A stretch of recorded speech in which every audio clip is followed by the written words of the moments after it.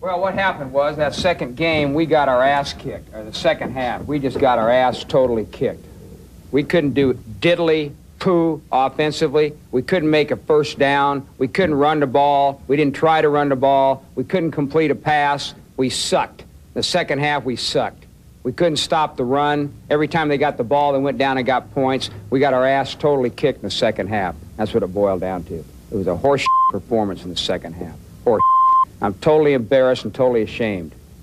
Coaching did a horrible job. The players did a horrible job. We got our ass kicked in that second half. It sucked. It stunk.